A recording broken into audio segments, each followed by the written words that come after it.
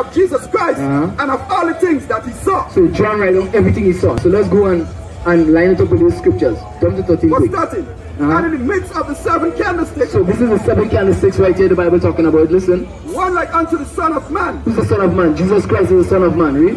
Clothed with a garment down to the foot, and got about the paps with a golden girdle. Read. His head and his ears were white like wool. So he's saying here on his head and here on his face were white like wool. Does this image represent what the Bible is saying? This image? No.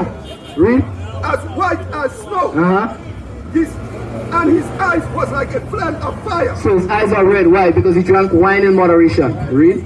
And his feet like unto fine brass. So now we see Christ's feet. So if I watch your foot, I will see the color of your body, right? So he's saying feet like fine brass. And what color is brass? Brown. Brass is a brownish color, like a copper color. Right? So Christ was brown, but listen to this. As if they burn in a furnace. As if they what? They burn in a furnace. If you take anything and put it in the fire and burn it, what color you tonight? Black. Black. So what color is Christ according to the Bible?